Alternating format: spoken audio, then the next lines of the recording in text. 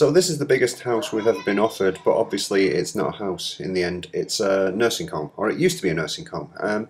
It's on tertiary land, so you can actually have whatever you want as long as it's in the service industry. It could be a student residence, it could be a nursing home, obviously, or it could be a small hotel. You'll see here there's a bit of land at the side where you can put a swimming pool, outside area and things. At the moment it's got the clinics, it's got the rooms, it's got various things. It's all set up for a nursing home. It needs some renovation. For me, I think it needs about 200,000 put into it, and if you want to make it into something really luxury, maybe 250 or 300,000.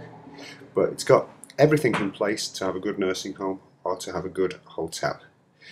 Come along and see it, because the price is just ridiculously cheap. At 450,000, I don't think anybody will be complaining about not getting value for money in this place.